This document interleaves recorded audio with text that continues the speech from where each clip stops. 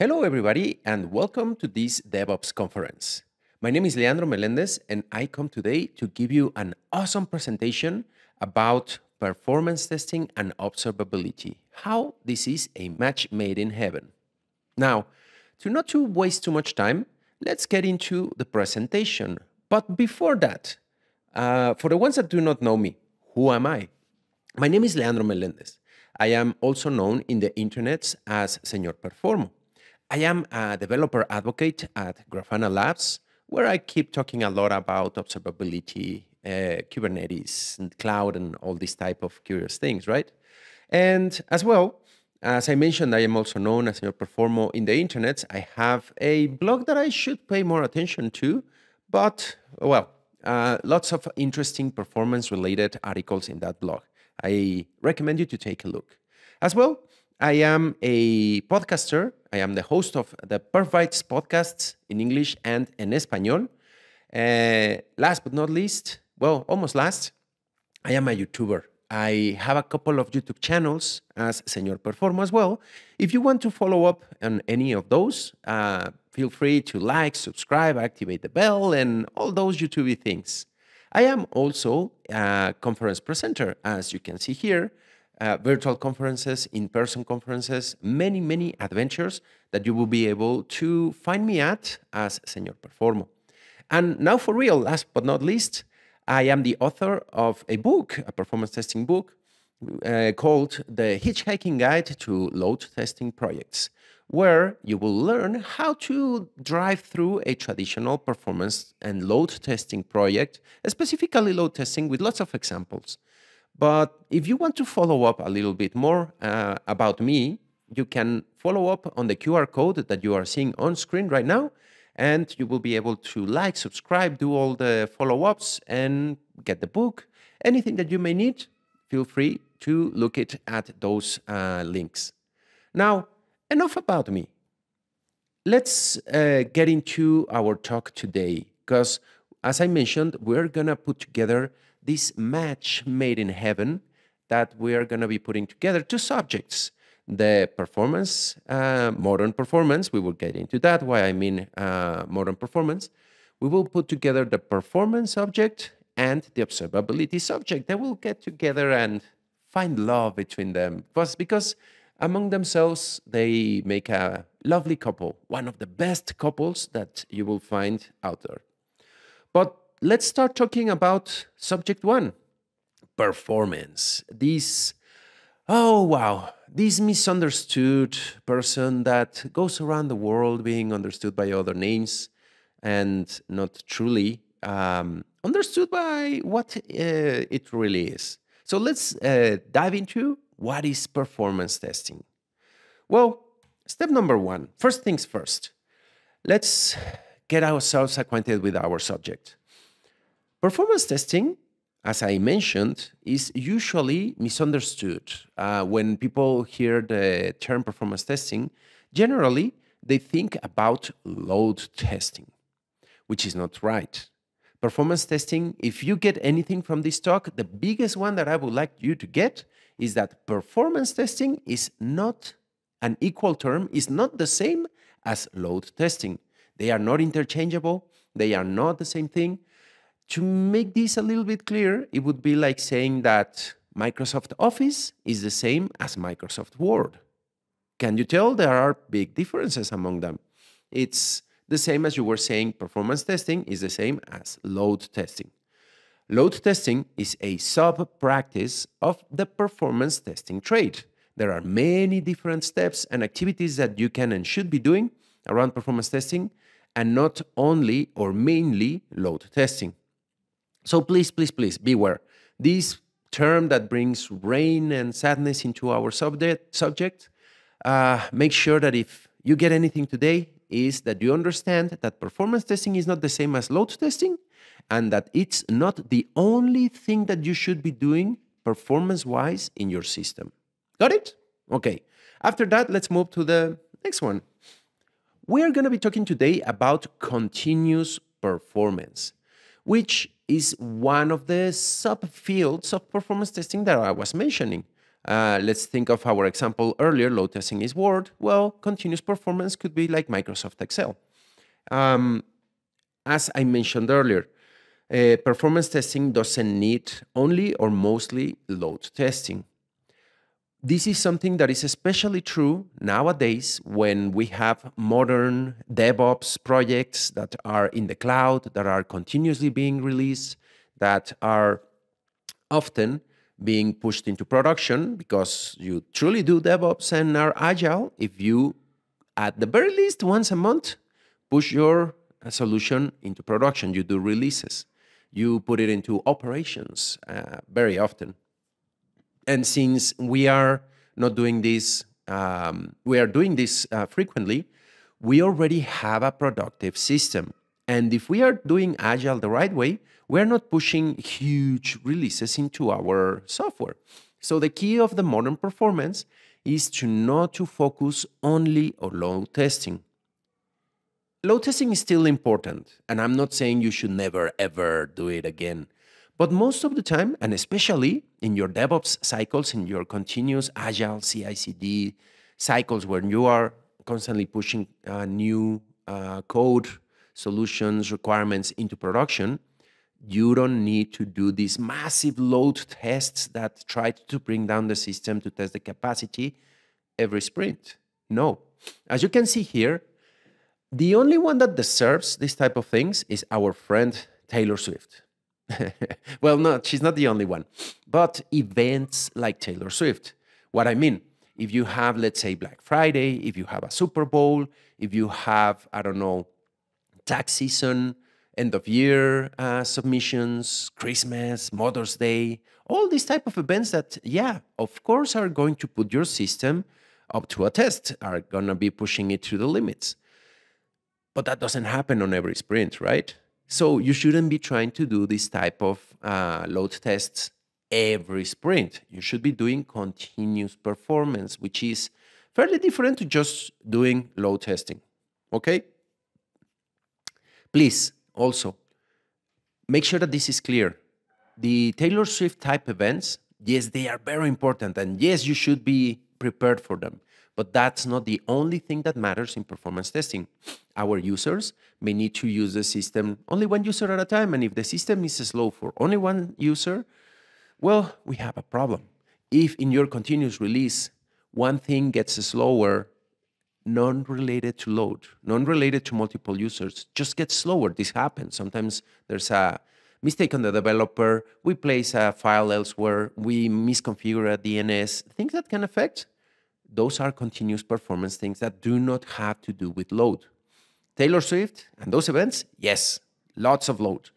But if you're not having that on every sprint, which I pretty much guarantee, if you get Taylor Swift on every sprint, let me know, because that's you're running a huge, damn good business. But no, things that are going to put your system to the limit. So we're going to focus today on modern performance that checks continuously the performance of your system. Okay? Now, we're going to focus as well, like following up this motto of making a match and getting these two technologies in love. In these modern dating applications, you can do this swipe left and swipe right, right? Well, in IT, it's called shift left and shift right. So I'm going to pull here a little analogy of what are the advantages that you can get with performance if you're swiping left or swiping right. I mean, in other words, shifting left and shifting right. If you swipe left, focusing performance in continuous cycles, continuous performance testing that is being executed and probably automated by the developers, you will get lots of benefits. This as well could be matched up with not needing to, not allowing your developers, your team, everybody in the in your group to checking code that doesn't come with an automation, with some performance metrics, with some elements that are important for us to have at hand when we are running this type of projects.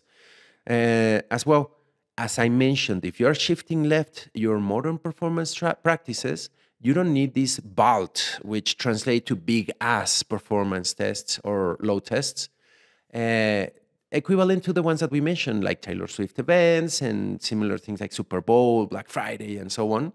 You don't need these swiping left your performance test efforts.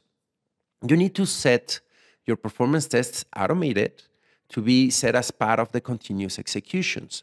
You manage these by doing your performance automations very similar to how you do them. You do your code releases, your code work. If you are following the agile principles, you will be releasing little bits and chunks of codes, requirements, solutions, and so on, which nowadays our load testing, no, our performance testing. See, I also make that mistake here and there.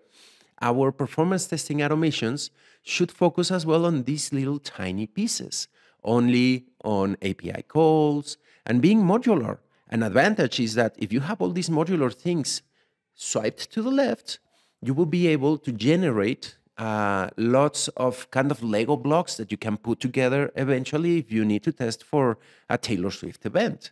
So these are some of the benefits that you will get with continuous performance if you swipe left. But if you follow the principles that I am describing and that I am going to show you in a moment, you also get some, well, many benefits if you swipe right, if you shift right. What does this mean?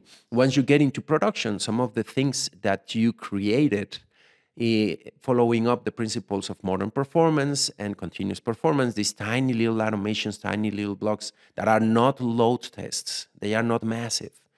You will be able to inherit your automations, your tiny Lego blocks and pieces to ops, to production, to support the SREs. Everybody that is checking production will be able to use those in a matter known as synthetics. They will be able to be running them always, all the time.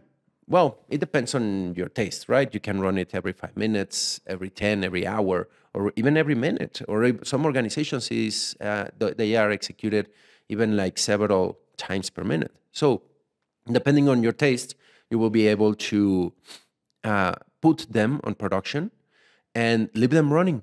The benefit that you will get is that even if your users are not active in your system, you will know what is the health of the system.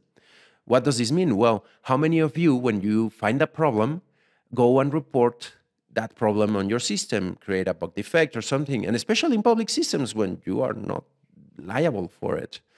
Well, what most of us do is just shake our fist and close the tab. That's not what we are looking for here. We want to know exactly when something is happening, even if the users are not clicking anymore.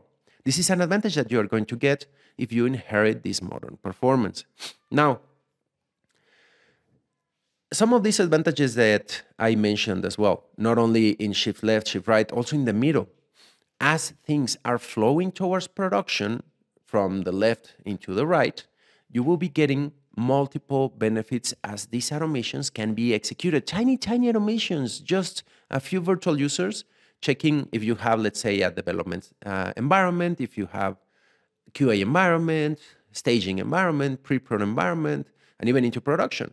Each of these steps, you can be executing those automations continuously, frequently, and they will give you some visibility of any change that you get in the future.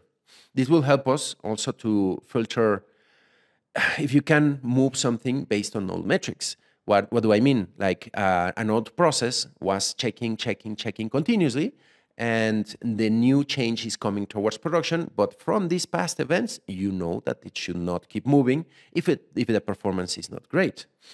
Another big benefit is that if something makes it to production and you have these continuous checks and something doesn't work very well in production, from them, you can trigger automatic rollbacks. You can get lots of benefits from this. So let's do a quick demo.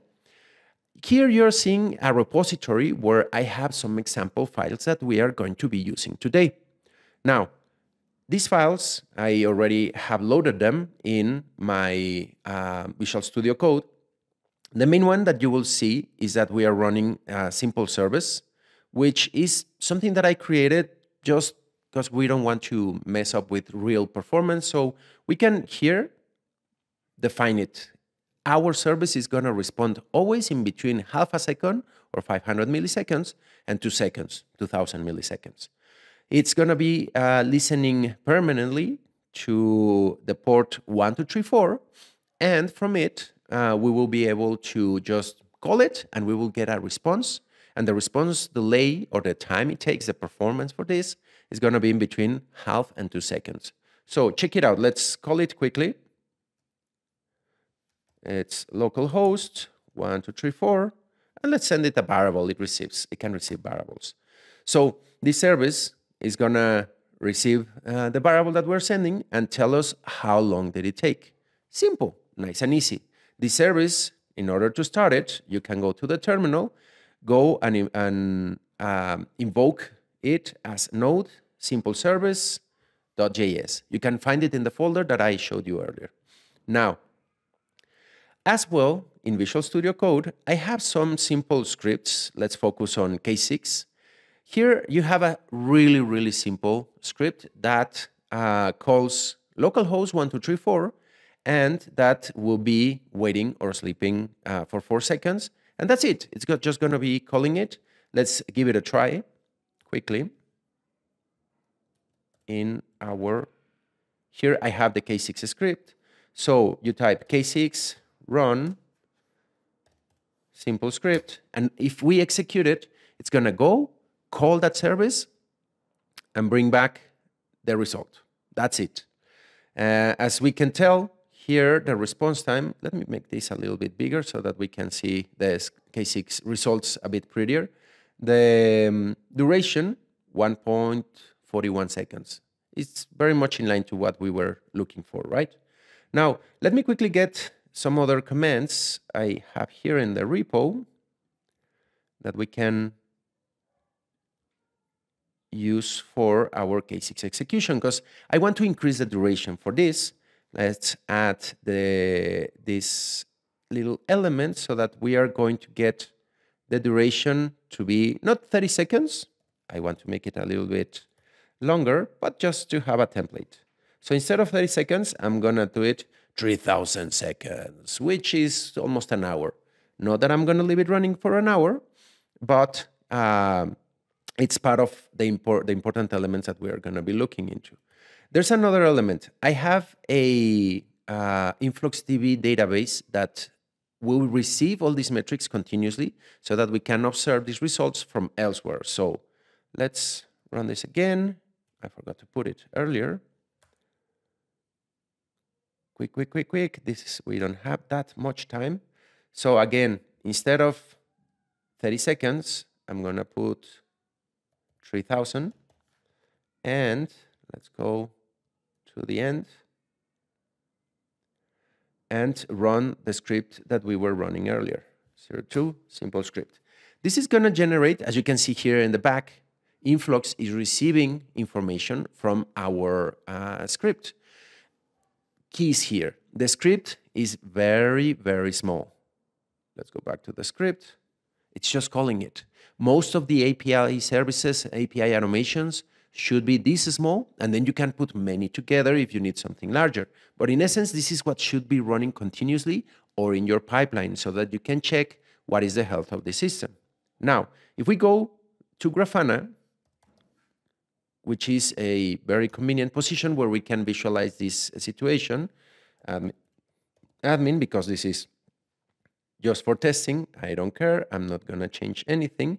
I have a dashboard created here that will show us these case 6 results. Let's zoom in so that we can see the response time that we have been experiencing. Now, you may be thinking like, okay, this is nice and all, but where is the super cool thing? And this is refreshing every 5 seconds. This is executing, let's think in your, I don't know, dev environment, QA stage, whichever environment. It is good to have this running on every environment.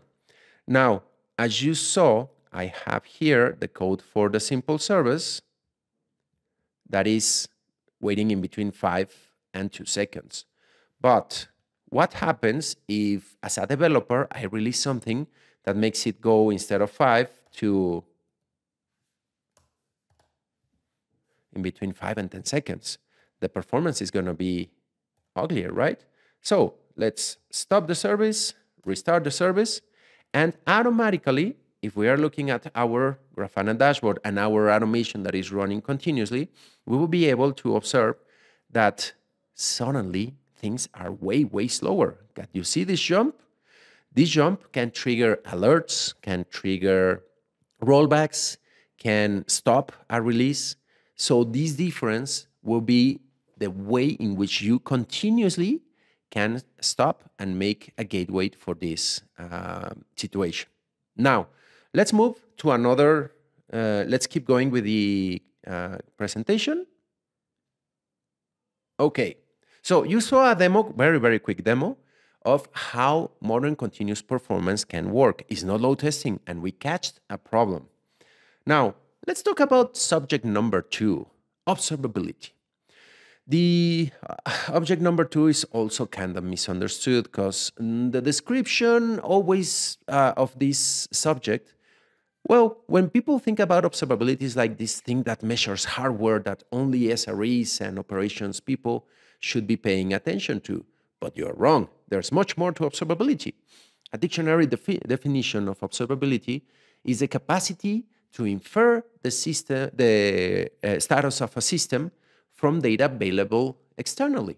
What does this mean? You can know what is the temperature of the, I don't know, the engine of your car without lifting the hood, just with the information that is being displayed on the dashboard. That's super easy. You don't have to put your finger inside of the gasoline tank to know if you still have gasoline. So, observability, to obtain this observability, this capacity to know if you still have gas on the tank, is achieved through 4 steps. First, you need telemetry, which is the transmission of the information of the state of the system that we are checking. In this example, maybe the temperature of the engine or how much gas do you have, something that transmits how much gas do you have on your system, in your car. This is achieved through instrumentation. The act of instrumenting is kind of inserting or installing a device that will allow you to get telemetry, a device that will measure and transmit. In the car, usually, as an example for the temperature of the engine, you have a thermometer with a wire that transmits everything. In the gas tank, you also have like a floating bomb that will tell you how full or how empty it is, and it will transmit the status. There are several systems in the car that are instrumented. Even modern cars have the tires instrumented with a little sensor that wirelessly detects the pressure of the tires and sends it to the car's computer.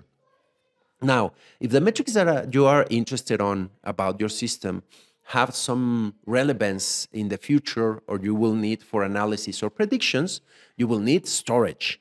The recommendation nowadays for this type of information is to use a time-based database, such as Prometheus, Influx, Mimir, and many, many more that are out there in the industry.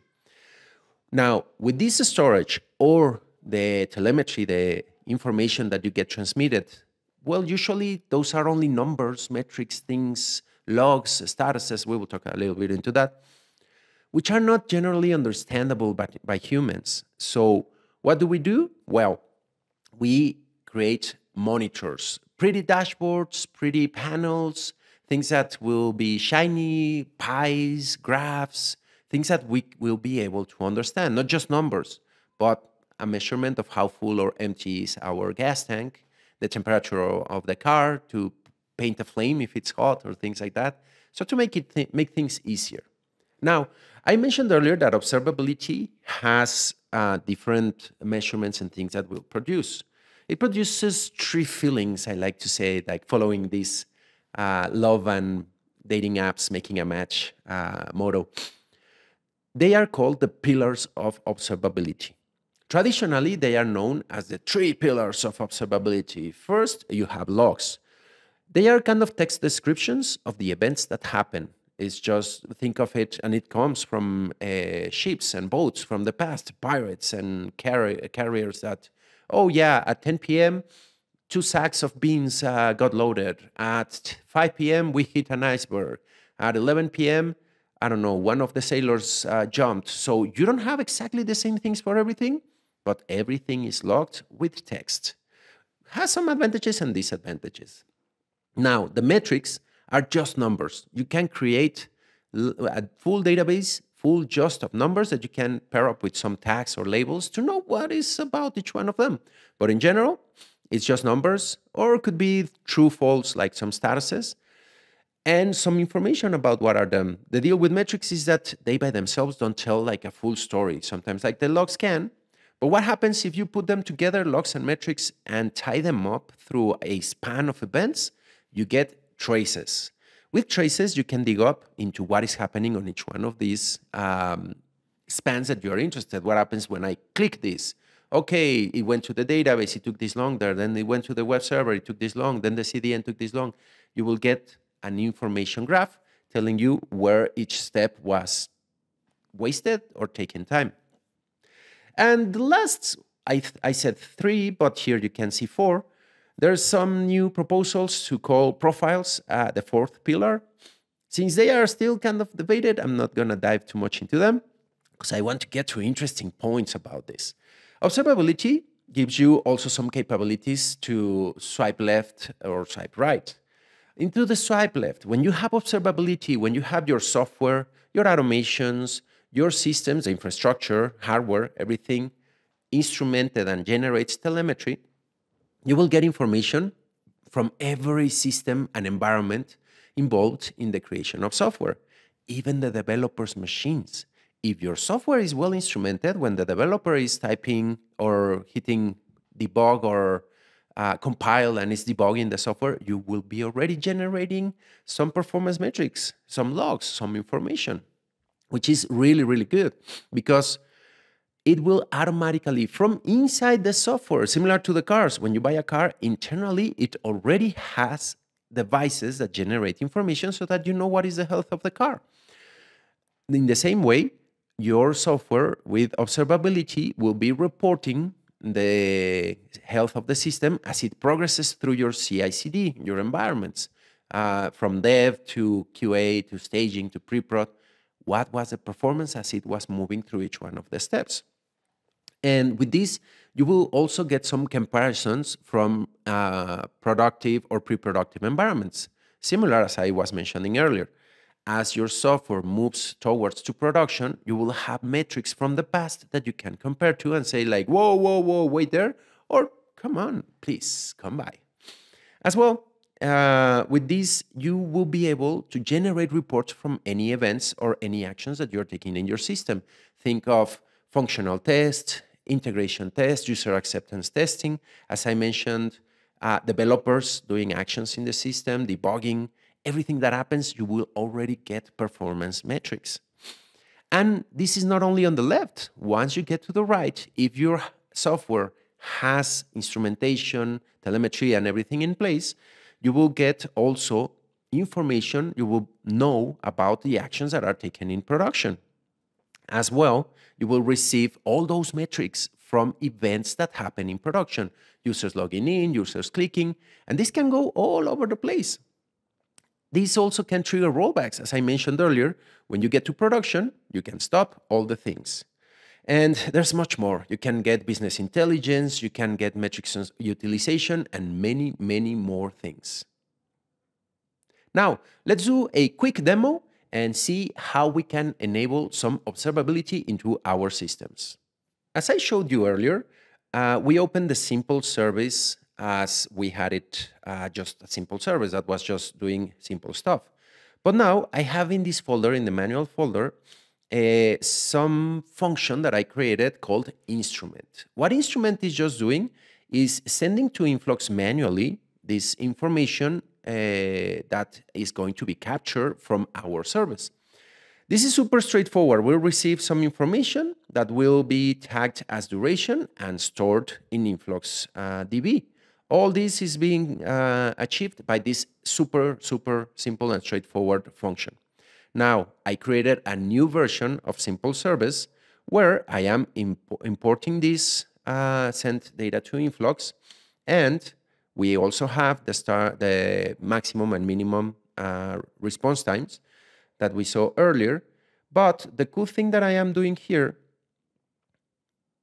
is creating here, where we have the random delay, I'm creating a start time, then I am creating a duration, like start timer, end timer. I will start a timer, subtract the timer for the second moment, and from there calculate the duration. After that, this is going to be sent automatically, send data to Influx as duration. And with this, we have instrumented our software, our service, which will be automatically reporting to Influx. So now let's see that in action. Let's go back here. I already set everything ready to start a simple service manual. Let's start it. It's again listening in port 1234. And when we call it, let's call it the same again. Not much difference. And it loads again. Big difference, data sent successfully. Our service is telling us that it's working, that the telemetry is working and the data was sent. Influx here as well received another one. Let's refresh and see that it is working. As you can see here behind, we generated another one with a new measurement. Now, if we go to our Grafana dashboard that we were checking earlier, well, not the same dashboard, I have another one where we can see the observability on Influx and go now to the last 5 minutes. Here we see the 2 measurements that we just executed. Let's set some auto refresh here. Auto, that is every 5 seconds, it will be automatically refreshing, and I will refresh my service. It generated another record. Let's generate another one. See, now this was 2.5 seconds. One more. And we have now almost 5 seconds. Now let's go back to our dashboard. We see exactly those measurements reported by our software. We didn't need an automation.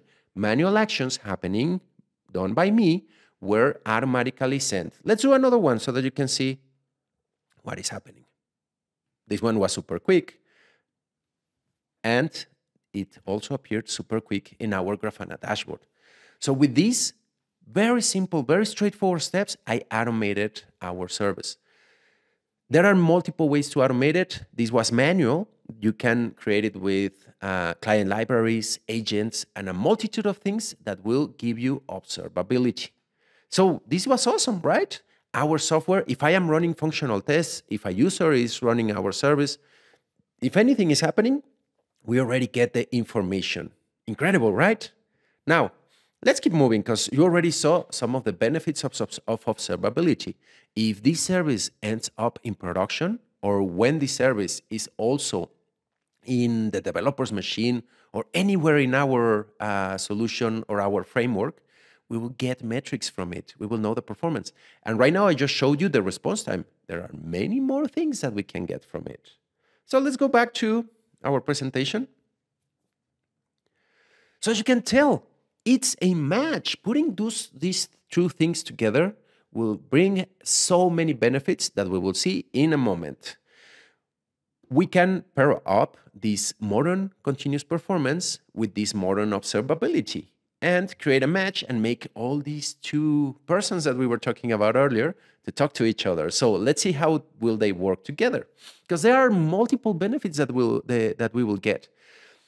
If we do the swipe left, swipe right, all the different actions that we saw earlier with both individuals, and we make them hold hands with each other, oh my God, you will see all the awesome things that we will get. When we swipe left, if we have continuous performance running, and at the same time observability, we will be able to do several comparisons from actions from the users. We will get metrics at every moment, even when developers are executing manually, when they are clicking, when there are automations, testing automations happening, when there are other tests, other things, integrations, when by accident someone just executes the software that we are running it, and the performance automations, we will get all that information. And what is best?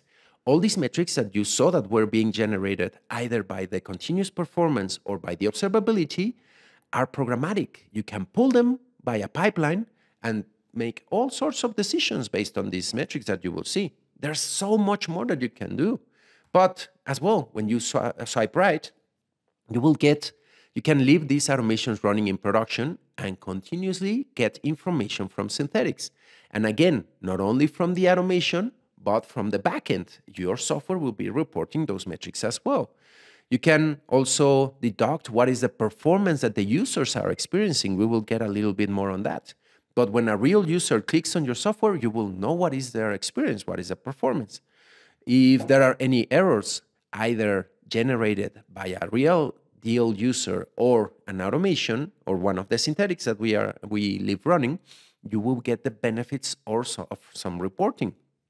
As well, as soon as the system goes down, your continuous synthetics will be reporting the status, as well as if the user receives a weird situation. With all this in place, you will also enable some chaos testing. So beware, there are multiple benefits for this.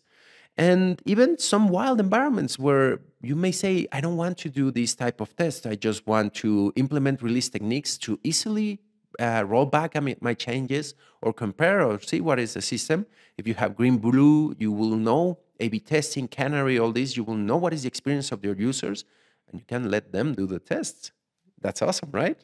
Now, as you can tell, synthetics and observability is better if you do it both ways, not only swiping left, but also swiping right, which what I mean is having it on all the environments. If you leave the synthetics running in the dev's machines or in the dev environment, QA environment, staging, pre-prod, whatever you call them, and even in production, you will have metrics as your software moves to production. The synthetics will give you a heartbeat, and the software, as it moves, will get a comparison to that heartbeat. Isn't that great? You will be able to take all sorts of decisions based on that. And also, that's not it. There's not only swipe left and right like in the dating applications. You will get the benefits of swipe up and swipe down. What do I mean with this? Well, swipe up meaning going front end. The benefits of swiping down means going backend. In the backend, what I mean is more hardware, infrastructure, servers, the OS, getting the metrics that are important. If you implement observability in your hardware, which you can also instrument your CPUs, your hardware, your hard drives, your network, you will get all sorts of information from these devices. With this, whatever happens from the bottom level of your solution will be automatically reported by this observability, by the instrumentation and the telemetry. But as well, in the middle, if you are instrumented, this is pretty much what I showed you in the services, in the program level, when you are running unit tests. But not only that, you can also instrument your databases, your servers, web servers, applications, all sorts of things that you need to be paying attention to, and much more. There are many, many examples that probably I cannot come up with at this moment. But as well, there are benefits on the top. Observability, instrumentation, and telemetry can also be implemented in the front end, being the web application or the desktop application or the mobile application that your users are working on. Here, I'm showing you a little bit using Faro, the web SDK, a solution from Grafana that you can use to gather these performance metrics from the browser, the end user experience. Then you can log it, and then you can watch it with Grafana and know what your real users are experiencing. But not only that, we also have K6 browser. So if you pair it up with real browsers running every few seconds, you don't need a multitude of users, just opening up a browser, clicking on main critical elements of your solution and gathering those results continuously, you will also get end user experience, continuous experience, know about outages and problems, and as well, you will know what is happening with your real users. The capabilities here are endless. So as I was telling you, there are many, many more benefits that you can get pairing up these two. Swiping up, swiping down, swiping left, swiping right at the middle. It's all full of love and good relationship between these two. Some of the benefits, recapping a little bit. Q&A and performance will get you so many benefits from observability as information from some other tests, as functional integration, unit, many things that you will get. And on the observability, SRE side, and so on, you will get lots of information from manual activity, like user acceptance testing, exploratory testing, activities in production, or release techniques, A/B, blue-green, canary, and all of this. Why are there tacos in the middle? Well, I like tacos. Why not? It's a very good intersection for everything, right? So I'm sorry, I just had to add it. I found it funny. So let's do a really quick demo to not to extend too much on this so that you can see how both are working. Now, we had our data sent successfully running, was calling the service. Things were being logged in InfluxDB. And now what happens if we run our K6 script? So once our K6 script is hitting the system, you can see here down that the data is being sent successfully, and you can see here that InfluxDB is getting information. Let's go to our Grafana dashboard and see how things are looking if we refresh and see there are a lot of actions taking place from our scripts. But this is a mix. If I went manually and did executions, we would get information about this. So here we have it automatically coming from our system from within. It's reporting from inside. And as well, if we go to the other dashboard, we can see the results that we are getting from, let's go to the last 5 minutes again, our automation with K6. So we're getting both. We can put together these two dashboards and match up and make sure that we get all the information all the time. But isn't this great? We are also triggering all this continuously and getting live heartbeats of our application. So this was the presentation. I really hope that you enjoyed it. I really hope that you are really excited and that you can't wait to see what happens when you do this lovely match between these two technologies, modern and continuous performance and having observability on your solutions. As you could tell, the possibilities are endless. And with this, I close it up. Here's the YouTube channel if you want to follow up with me, like, subscribe, and all the things so that you can learn a little bit more about performance testing, a little bit more about observability, IT in general, QA in general, and to make sure that these two, when you implement them, live forever, happily, ever after. That's it from me. I am Leandro Melendez. Thank you very much for joining this presentation. I really hope that you enjoyed it. Keep enjoying this conference, and I'll see you around. Adios.